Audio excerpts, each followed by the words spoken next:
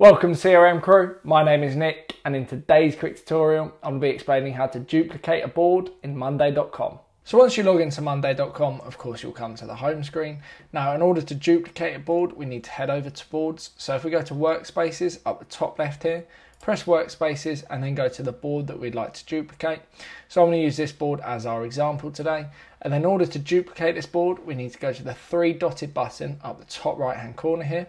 Press that and then go to more actions down the very bottom and just press duplicate board. And then we need to select whether we'd like to duplicate the structure only, structure and structure items and updates. Again, that's entirely up to you which one you'd like to do. So I'm just going to select structure and then we can keep the board subscribers, copy over who's already on the board or not. Again, that's entirely up to you. And then we just need to press duplicate. And once we've duplicated the board, it will be over here and then we can rename it up the top left as we so wish.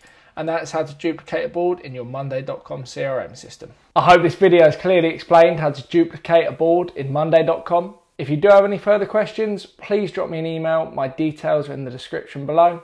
Otherwise, thank you very much for watching and I'll see you shortly in the next video. Thank you and goodbye.